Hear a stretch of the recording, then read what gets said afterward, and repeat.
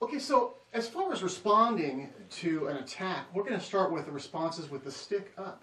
Okay, so Sifu Paul is going to throw a one-angle attack at me, and I'm going to demonstrate a one-angle deflection.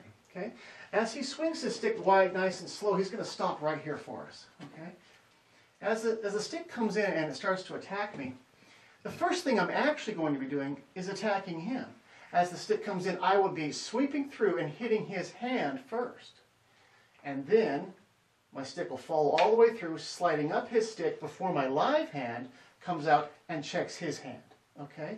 In slow motion, it looks like this. A one angle comes in, boom. Now, obviously, I didn't want to hit Paul in the hand because even in slow motion, an attack like that will break your fingers. Instead, what we're going to do is we're going to train with our partner to hit just above the stick in training. Okay, so again, the one angle comes in, okay, and my stick comes out, hits his hand.